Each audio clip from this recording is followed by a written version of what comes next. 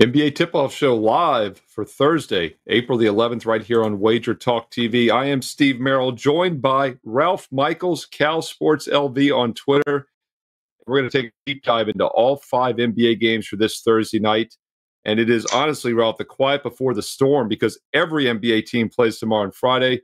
Nobody plays Saturday. Every NBA team plays Sunday afternoon to finish the regular season. And, of course, the playoffs just a week away. So we're going to take a deep dive here, look how to play these games. We've got double-digit favorites in 3 of the 5 games tonight, and some totals as well that are worth looking at. By the way, this is a live show. Every 4:15 Eastern live show, we take interactive viewer questions during the week.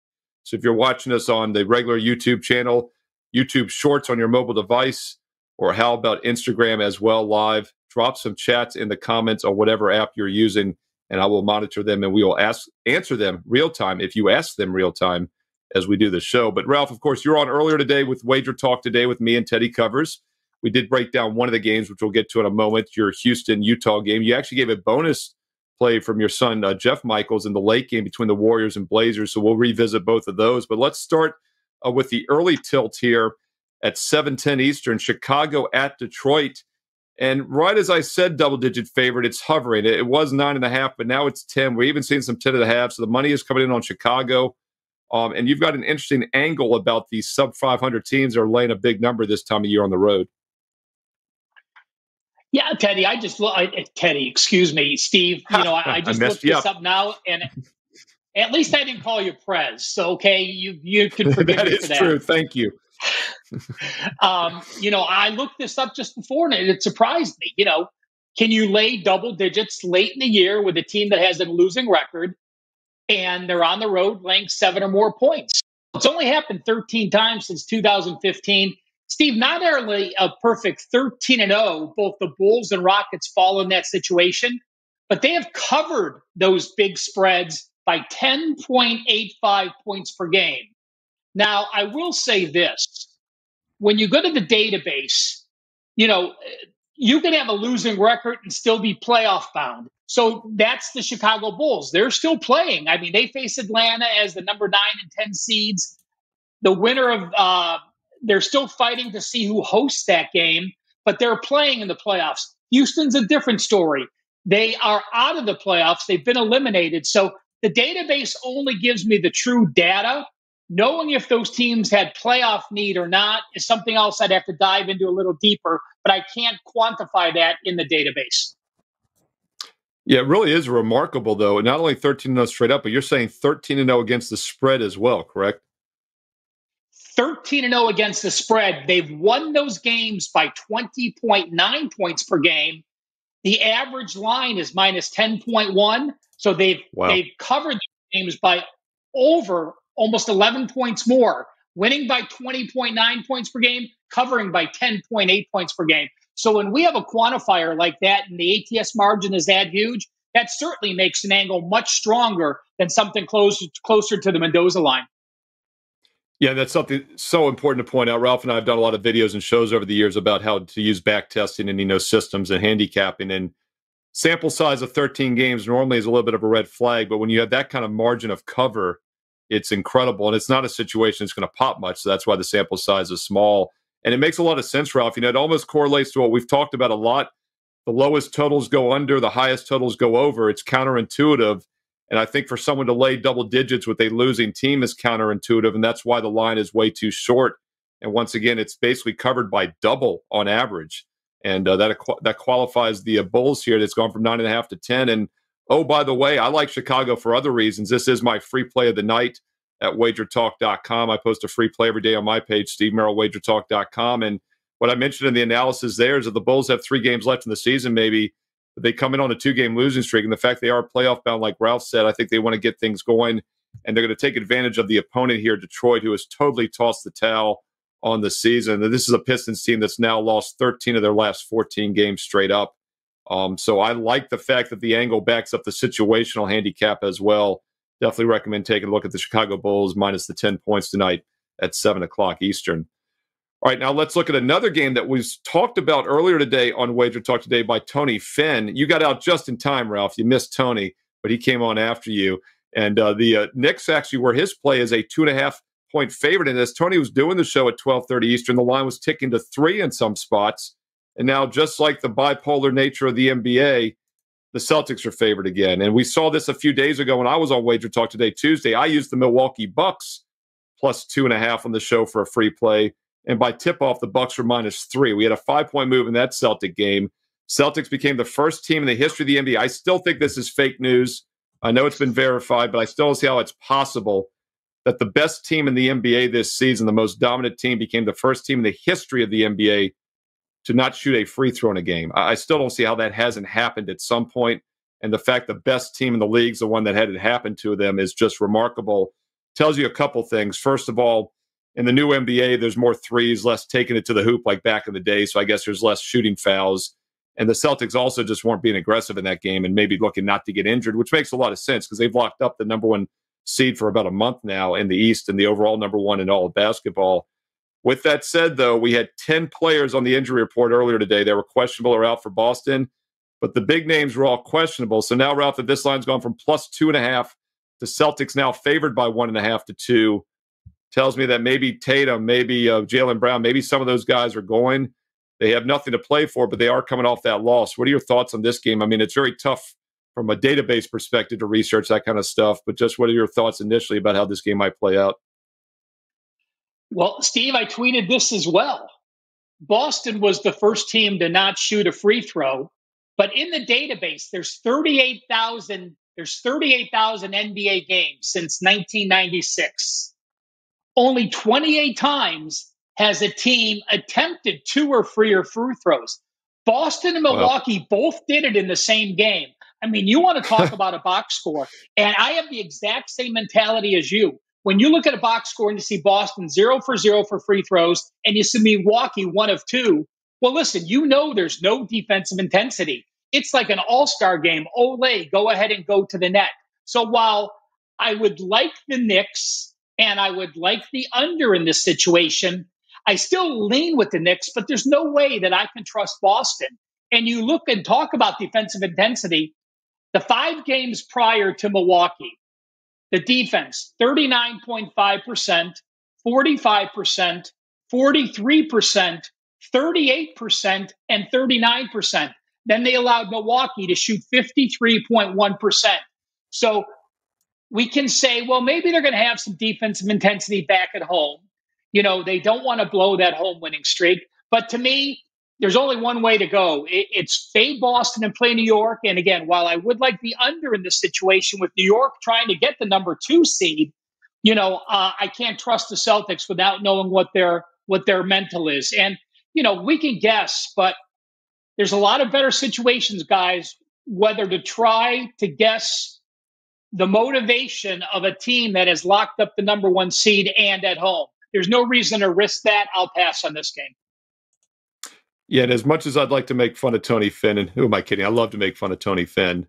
This line moved about 10 minutes after he was done with his analysis, about 12:45, 12:50 Eastern. It went from Boston plus 2.5 to minus 1.5. But in defense of Tony, it was because the injury report went from questionable to available. All those key guys I mentioned are now available on the injury report. So that's what you're talking about, Ralph. It's pure guessing game how much they're going to play. They're available. They might play, but they might play 5 minutes. So we'll see what happens. The total, by the way, went from 215 to 217 instantly a few hours ago when that line moved. So that was the thought that Brown, Tatum, Porzingis, some of these guys, Horford, all been upgraded to available, which is definitely trying to read between the tea leaves here with the NBA injury report. And I'm with you. I have a strong best bet tonight on one of the games. I did a free play video and also a free play for a couple games. This is not one of the games I'll be involved with of the 5 tonight. The one edge we have as bettors is they've got to put a number on everything. We can pick and choose where we pick our spots to play, and I think there's too much uncertainty in this. But it was crazy to see Boston, the best team in the league, 35-3 straight up as a 2.5-point home dog earlier today while that lasted, but that is no longer the case. Celtics are now a 1.5-point favorite. And don't forget, if you're watching us live right now at 4:27 Eastern on Thursday afternoon, if you have any comments or questions, put them in the live chat, whether it's YouTube on WagerTalk TV, YouTube Shorts on your mobile device, or, of course, Instagram Live as well. I'm going to start checking these questions in a moment, and Ralph and I will circle back and answer as many as we can. All right, Ralph, 2 down, 3 to go here on this 5-game NBA card. And I know you've got an opinion on this one because you talked about this game on Wager Talk today earlier, Rockets and Jazz. You liked the total, so let us know if you're still looking that way. And also if anybody missed the show and they're too lazy to watch the replay, give them a little sneak peek on what you talked about. Well, Steve, I actually talked about the Golden State game. I'm sorry, you're right. You know what? I think Marco D'Angelo did. You almost called me Prez, right? So I just called you Marco. I'll do this. Marco liked the over in this game, and his logic is something I use a lot, and you kind of hinted on, is that when the two teams don't have much to play for, and these two teams have nothing to play for, they're both eliminated, that we kind of look at the over because there's less defensive intensity, and you talked about that with the Celtics Bucks. So I do want to get your thought on that. Correction, it was Marco D'Angelo. Go back and watch his analysis. But Ralph, your buddy and my buddy Marco likes over 227.5 in this one. I would not disagree. Well, you look at Houston, and we know they made the incredible run that they made. I think they reeled off 10 straight wins, and then what happened down the stretch. They played some very difficult teams, and they struggled. You look at Houston's schedule down the stretch. Dallas at home. You go to Minnesota, you're a dog. You host Golden State, you're a dog. You host Miami, you're a dog. You go to Dallas, you're a dog. And then you play Orlando, and you're a dog. You're finally a favorite after playing one of the toughest stretch of schedules anyone's had. But to me, Houston had lost 5 in a row. They won 10 in a row, then they lost 5 in a row. That knocked them out. They're a young team. They want to set the mentality. And you got to remember, this Houston team now is 39-40. When we do some college football TNA, Steve, or in the bowl games, many times I've talked about how teams are 1 game under 500 or they're 500 playing a bowl game, how that truly does motivate a team, and the ATS records show. Well, Houston talked about wanting to finish with a 500 record or better. So if they beat out by winning at Utah, at Portland, and at the Clippers, they will finish above 500. Now, at the Clippers, we saw who the Clippers played last night, so there's a chance they could do that. We know Houston's a double-digit favorite today. We know they're going to be a double-digit favorite against Portland. That is with no rest tomorrow. And while they've been a good favorite this year, I don't like them in this role. Now, I look back at Utah and I go, well, since they covered against Oklahoma City on March 13th, they have covered actually 2 games. They lost by 1 to Houston at home as an 8-point dog, and they beat Golden State. Well, they lost to Golden State by 8, covered by 4. But when I look at Houston's schedule, the letdown in the role, them having played their final home game against Orlando last night and 2 nights ago and winning, now finishing with 3 road games, I think this line is too much to hide. As far as, you look at defense, Marco has a very solid point. When I look at these two teams over the last 6 games, Houston allowing over 52% shooting. In the last 5 games, Utah allowing over 50% shooting. So no issues with the over at all.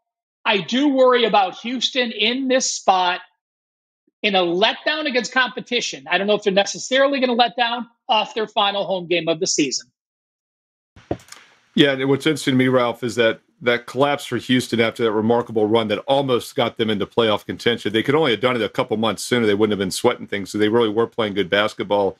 The fall started on the defensive side. That 5-game losing streak, which they just snapped with the win over Orlando, they'd given up 49% shooting or worse in all 5. There's just no question what happened. They went from playing some really good defense for a while to playing no defense. So Marco D'Angelo once again broke this down earlier on Wager Talk today. Go back and watch the replay. It's here on Wager Talk TV. It's archived. And I would agree with the over. My short list, I'm always looking to play non-playoff teams over the total late in the season here in the final week. And once again, though, as Ralph talked about earlier, double-digit road favorites with a losing record, 13-0 against the spread, covering by almost a 100% margin. 10-point average line, 20-point average win is really incredible. And that's something that's worked for several years now. And the Rockets are actually up to minus 11, open 7 up to 11. So, Ralph, it does look like the betting markets, I don't know if they're necessarily onto that trend or not, but both of these lines are rising. And I don't want to say you're moving markets, but as we're doing this show live, the Bulls have gone from 10 to 11 now. And once again, the Rockets have gone up a bit as well. They're on the move here. If you check the WagerTalk live odds screen, you can see it lighting up like a Christmas tree. Houston just went from 10.5 to 11. So maybe, just maybe, we've got some sharp money movers watching WagerTalk TV here, because that 13-0 angle is catching some steam literally as we're doing the show live right here on Thursday afternoon. Don't forget to include your questions here on WagerTalk TV. We're also on Twitter Live. You can watch us through the link there if you're on the go. Let's look at two more games, and we'll circle back around, try to get some viewer questions on the way out. New Orleans, Sacramento, Ralph, this is probably the spotlight game of the night, with Boston's uncertainty against New York. Sacramento and New Orleans, teams that still have something to play for, still in that playoff hunt for seeding and positioning. Should be a pretty good one here. What are your thoughts on this game at 10 o'clock Eastern? This, by the way, is the TNT national TV game, the late night game. The Celtic game is the early game. Yeah, you look at Sacramento, they're 4-2 against the spread their last 6. They covered as a big favorite at home against Utah. They've covered at home against the Clippers. They go to New York, lose. They play great at Boston, lose by 1 and cover. Go to Brooklyn as a 10-point favorite, blow out Brooklyn, and then play OKC. So that was the final game of a 4-game road trip. So they're now home for their final 3 games. But it's a very tough go. You're looking at hosting New Orleans. You have Phoenix at home tomorrow. And then you get a day off and you finally get to host Portland.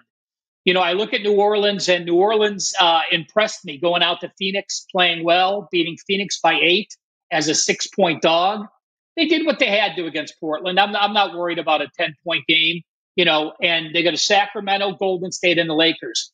Both teams have incredible pressure. I mean, New Orleans is in the driver's spot, but going to Sacramento, playing at Golden State with no rest, and playing the Lakers are the exact teams bunched in that 7, 8, 9, 10. I mean, you can't get a better schedule than those had.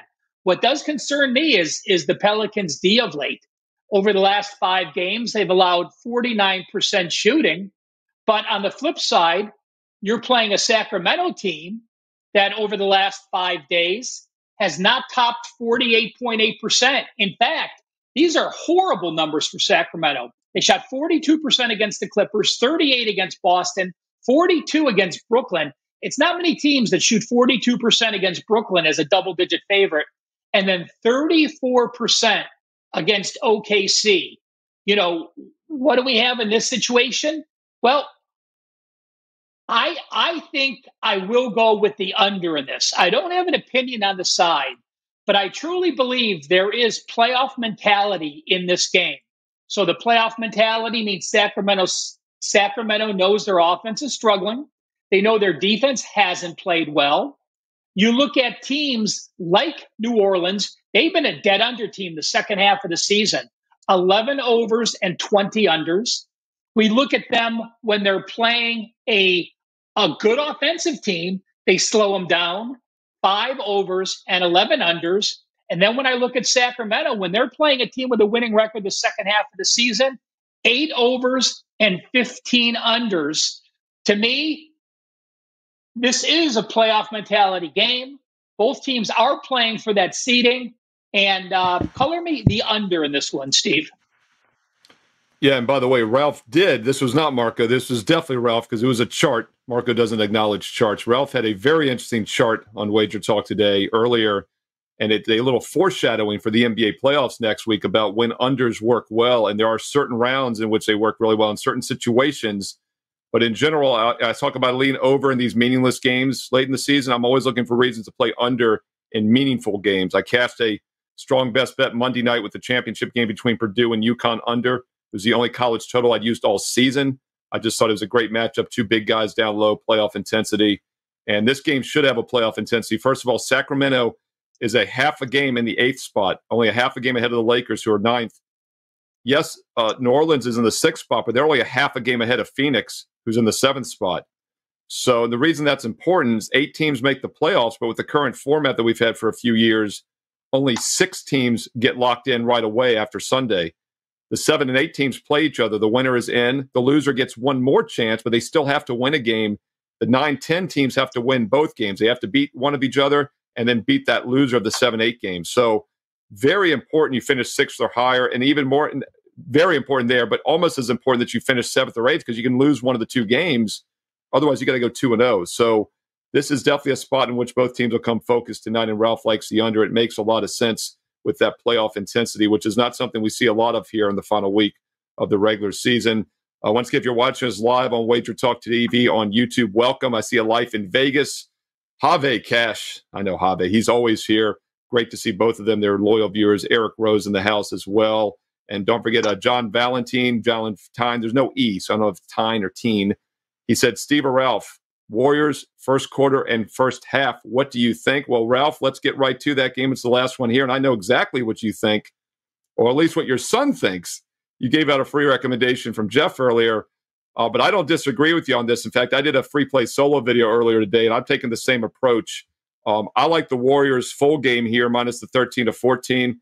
You pointed out earlier this week, about a week or two ago in Wager Talk today, that double-digit road favorites in the final month or so have been very good plays. You just talked about that one angle that both the Bulls and Rockets qualify, but double-digit road favorites in general have been good money makers. It does concern me a little bit, though, that Golden State has a no rest tomorrow against the Pelicans. 3 games in 4 nights coming up. This line, as we're speaking, is dropping a little bit back down to 13.5, but I do think the first half at minus 8, 7.5, 8 might be a safer play, Ralph. Do you agree? I do, Steve. I'm going to jump back 1 second, Steve. While Sure. you were talking about the playoff intensity late in the season against winning teams, this isn't a wow number, but there's been 1,100 games since 2000. Divide that in half. So there's been 560 games since 2017 where we're game number 76 and later, and both teams have a winning record.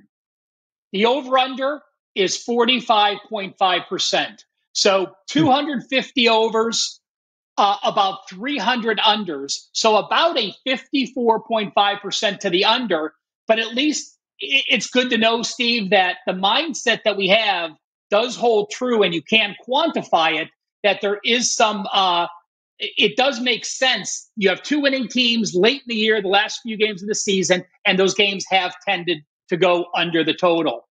As far as this, I had my MLB game rained out. So right before Wager Talk today, so my son had sent me his free play, so I stole it. And basically he said this, the Warriors are playing great, both offensively and defensively, winning 9 of their last 10. And their only straight-up loss was on the road with no rest against Dallas as a dog. Golden State on the road as a favorite of 2 or more, 11-1 since February 2nd. And they've held their last 9 opponents to under 45% shooting. And in fact, you can go all the way back to March 16th since anyone has topped 49%. Portland's offense struggling down the stretch. They've allowed 42% the last 6 games. Now, he pointed out that Golden State does host New Orleans tomorrow, a very important game. So it's a situation where, he went first half. But I will say this, Steve, you said you're worried about Golden State playing the Pelicans tomorrow. This season, the Warriors are 12-1 ATS if they have a game on deck the next day. So they're the best in the NBA playing with no rest for the upcoming day. And they've done very well in that role. Yeah, and that's one of the reasons I like them tonight. And once again, you could split it half on the first half, half on the full game, and a little bit of an emotional hedge just in case, they do take their foot off the gas. But that's one of the reasons I like Golden State, because they're still in a situation they could sneak in to that top 8 spot. They're at 11.5 games out of first, 1 game out of 8th, though. So they're going to need some help to get there, and they got to leapfrog the Lakers as well. So they're going to know after tonight, most likely, if they really have a chance still to get playoff positioning and not have to play the 2 games, the 2 wins at least. So I think they fully take advantage of a weak Portland team tonight for that reason. And they know New Orleans is not as winnable of a game tomorrow. So that's another reason I do think they come focused here. So first half or full game, I like both of them. Ralph, you talked about this last week as well, and I've mentioned it several times. Last year we saw one of the most extreme home road dichotomies in the history of the NBA with the Warriors. Very strong at home, bad on the road. There's no doubt in my mind we've seen the biggest reversal in home road dichotomy for one season to the next in the history of the NBA, because now the Warriors have been the best road team and weaker at home. It's been incredible how much that has changed this year. I mean, do you have any theories on why, or is it just something maybe they focused on because they just weren't good on the road last year? I don't know. And, it's almost unfathomable to look at those numbers. I will bring this up. On the show this morning, Teddy made a great point about uh, the Warriors this season have seemed to play very slow in the first half. And he said, are you worried at all about them coming out in the second half, where they've seemed to have more intensity? I did go to the database, and Teddy, I'll give you a shout out because you are spot on. When I look at Golden State as an away favorite since the beginning of February, they have only outscored foes by 3.9 points per game in the first half, and they've outscored them by 10.8 in the second half. So almost a 7-point difference, which is probably the biggest in the NBA, looking between the first half and the second half. But again, I think their mentality is to come out and, you look at what they did last year on the road. You said it, Steve. This year, I'm looking at the best, forgive me while I'm typing and going to the database, in the NBA this year. Just to give you an idea, the top two teams both have a 27-13 against the spread record. That's the Warriors and the Mavericks. The Heat and the Grizzlies are the next two, followed by the 76ers. FYI, the worst teams on the road this year, the Brooklyn Nets and the Atlanta Hawks, are both 13-25 against the spread. And of course, Atlanta, a couple months into this season, had maybe the worst point spread record in the history of the NBA to start for a couple months. So not surprising they would have a bad point spread record in general. Very surprised that the Grizzlies are in the top four, though. Obviously, they've been a big underdog in many of those games, and I guess they've stayed within the number. But that's a little surprising to hear Memphis on any kind of profitable list this time of year near the end. Once again, it makes sense also that Golden State turns it on in the second half. Maybe the mindset, Ralph, is that, we blew some games on the road last year. We're not going to let that happen. And they are a real veteran team. But once again, they do have a big look ahead tomorrow with New Orleans at home. And then they finish with the Jazz at home on Sunday. They're going to need some help, but they could still sneak into that top 8 spot and have to win one less game to make the playoffs. So I think they come focused tonight. And those are the 5 games there. Gary Walker saying hello in the chat. Gary, good to see you as always. He likes the Kings tonight. We also got some NFL draft positioning talk. My goodness, I love it. The NFL sneaks its way into everything on WagerTalk TV. Chris Brady likes Bo Nix draft position under 32.5 plus money. Not going to disagree. I haven't really dug into the the NFL draft, rather. I like Caitlin Clark under half number 1 pick. However, you can get odds on that if anyone will take that bet for the WNBA draft coming up. But that's about it. Jay Price likes Kings and Pelicans over. And we got some other talk here in the chat as well. Got a little bit of love for the under 227.5 between Houston and the Jazz by Jay Price. That's what makes the markets two ways, right? Overs and unders. And Life in Vegas has a question we'll address here, Ralph. He says, I always talk about playing the highest totals over, the lowest totals under. What other advice criteria do you look at when handicapping over unders? Well, I mean, first of all, that's just a very small snippet, something I look at when I'm making my short list. I'm always looking to be contrarian in nature when handicapping sports in general. Of course, I do the Fade the Public series, and that's a very contrarian indicator also. I think Ralph and I just touched on something in the show itself, which is important. And when there's a lack of intensity, especially in a sport like the NBA, it shows more on the defensive side. And look, you can't make an argument against that. Look at the All-Star games recently, right? Whether it's hockey or the NBA, there's obviously no intensity or motivation. It's pure offense. Whereas once we get to the playoffs, and like Ralph said, just on the blind, winning teams play each other late in the season. It's been an underplay just on the blind the last few years. And he has a great chart on WagerTalk today, earlier this afternoon on Thursday, about the playoffs, how you can use that as well. So once again, just in general, motivation leads to defense. Lack of motivation leads to more offense. That's another way I make a short list when handicapping totals in any sport. Ralph, any other general over-under advice for the NBA or handicapping in general for any sport, I guess? Steve, I did throw that chart up on Twitter at CalSportsLV. I mean, take a look at the over-unders by rounds, and especially take a look at the ATS home dogs the last 5 years in that role. I will say this. When it comes to the playoffs, I'm going to just throw out these numbers, Steve. First round, the overs went 46.7%. Second round, 46%. Third round, 48%. Finals, 40.7%. So you're basically saying that every NBA playoff game since 2017, excluding the bubble playoff year, which was in Orlando, where you didn't have that home court edge where you get the defensive intensity, is basically 46% over or 54% to the under. When you have a sample size of 400 games and you're going back since 2017, it takes a lot for me to bet an an NBA playoff game over the total. Now, we've seen some different teams. We see some teams that shoot the three more and don't play the same defensive intensity. So I'm never going to say I'm never going to use it, but I really do go into those rounds thinking I'm going to look for the unders. If an over pops out for me, I have no problems using it. But I can guarantee you the majority of my totals plays in the playoffs will be unders. Yeah, and another way to look at it, too, is teams off a bad showing, especially like a bad defensive showing in the regular season. A lot of times I'll look for an under, whereas maybe if a team has a bad offensive outing, I'll look at an over because they usually want to fix what wasn't working. What's tricky about overs in the postseason is that every single NBA playoff game after game one of the teams is coming off a loss. There's no other way it can be. So they're always going to bring the intensity. So we can start looking at team totals maybe in that role as well. And another thing I like to do with the NBA postseason is the zigzag. And Ralph's going to have an updated zigzag chart next week. And be sure to follow him at CalSportsLV on Twitter, as he'll have it on there as well, along with WagerTalk.com. But when we talk about the zigzag, too, I love digging into the box scores, Ralph, from the previous game. And with over-unders, sometimes teams will shoot lights out from three, lights out from the free throw line, but the pace of play was slow.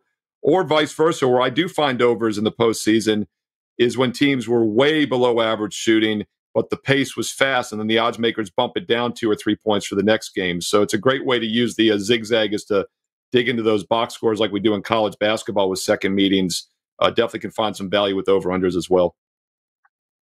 I will tell you this, Steve. I was running to the database, and guys, if you want to hear any of this kind of information, I will be having a guide on my homepage by Monday.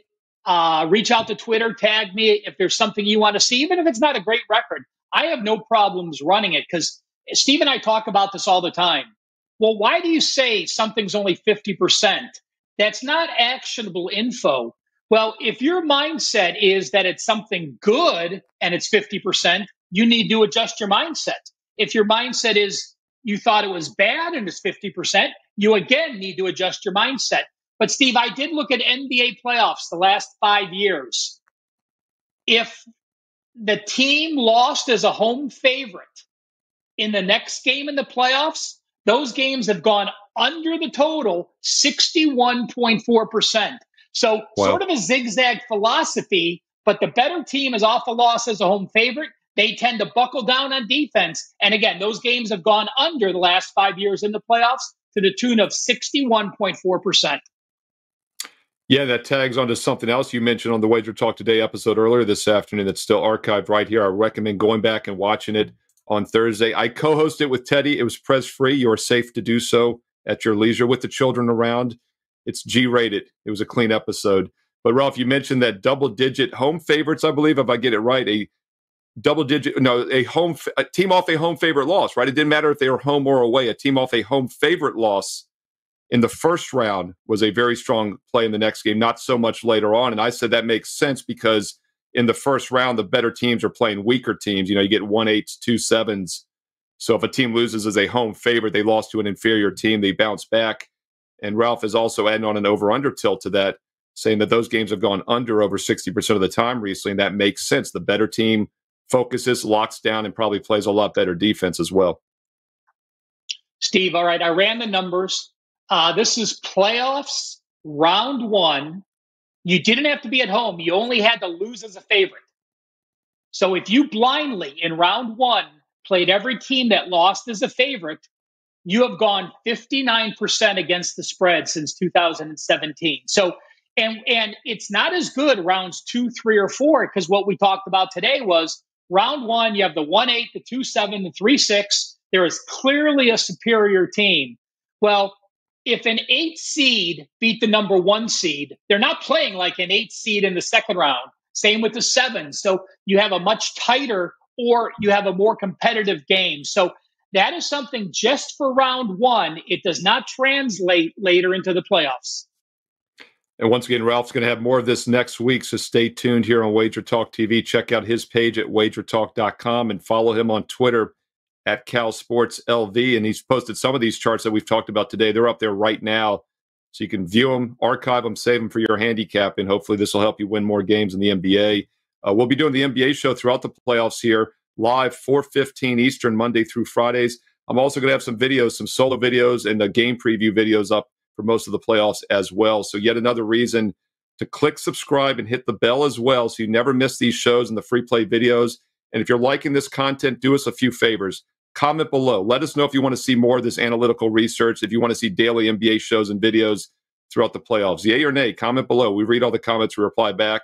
Let us know who you like tonight on the 5-game NBA card. Throw in some player props. Ralph and I don't dig too deep into the props, but throw some player props in if you like them. And also a thumbs up like goes a great way to keeping everything content free here. But not content free. There's lots of content. Keeping the content free on Wager Talk TV. Thumbs up, like, comment below, subscribe, and hit that bell. Once again, thanks to everybody in the live chat. We saw Michael B. Travis in there, Chris Brady, once again, Have Cash, Gary Walker, Jay Price, all you guys, a lot of loyal viewers. We appreciate it. Thanking Ralph, they're thanking Steve, but we appreciate you watching. That's why we do the show. I love talking to Ralph about this stuff, but it's more fun when we have hundreds, if not thousands, of viewers as well watching. Ralph, I've got an NBA best bet tonight at Wager Talk, and I've also got a free play posted. So I recommend people check that out. And tell people also about the great NBA special. You know, I did the math. 74 days remaining through the finals in late June. 188 gets everybody's NBA, whoever you want to choose. No promo code needed. That's a $2.50 a day for the rest of the NBA. I'm ranked number one this season. I'm ranked number one all time in the history of Wager Talk in the NBA. So I love the playoffs. I know you love the playoffs as well, Ralph. So take us home here. Let us know about that great special and what else you got going on at WagerTalk.com. NBA playoffs the last 2 years, Steve. 70 winners, 41 losses. That's 63%. Yes, I do like the playoffs. How nice will it be on Monday to be able to break down a basketball game in the NBA and not have to look at freaking load management and that damn injury report? We finally get NBA players playing with motivation. I'm so happy for the playoffs. Yeah, we say that, but I feel like last year we thought the same thing. We started seeing some questionables and availables and probables and still weren't 100% sure. But you're right. If the guys can play, they're going to go in the NBA postseason. It's a different type of handicap. I was 29-17 last year in the NBA postseason. I love this time of year. And it's not a coincidence that Ralph Michaels and myself, Steve Merril, we've been doing this for 30 plus years. We have found ways to win in the NBA postseason. I think it's the most consistent moneymaker in all of sports. The angles at work and the situational analysis at work year after year keeps happening because the NBA, once again, they're serious come playoff time. The best of 7-game series also really makes it a nice handicap. The NCAA tournament is tricky because it's a one and done. You know, variance, 3-point variance in one game can make it very tricky to handicap. And in the 7-game series, the cream usually rises to the top. Ralph and I have done extremely well. And look, the 188 special, you don't have to get just one capper. You can get Ralph Michaels and myself, Steve Merril, get both of us for just 188 each for the next 2+ months. Every NBA selection for the rest of the season at WagerTalk.com. No promo code needed. All right, great episode. Once again, thank you for the questions. Keep them coming back here on YouTube and the live, after the live show and the replay. We read the comments, we reply back. And also, if you have any database questions for Ralph, if you want anything you want him to search, he's going to have all that up next week, that little playoff guide. Drop it in the comments below. He'll try to do some database research for you as well. Or hit him up on Twitter at CalSportsLV. Follow me on Twitter as well at Steve Merril, 2 R's, 1 L, at Steve Merril on Twitter. And stay tuned right here to Wager Talk TV for some more great basketball and baseball content coming up next.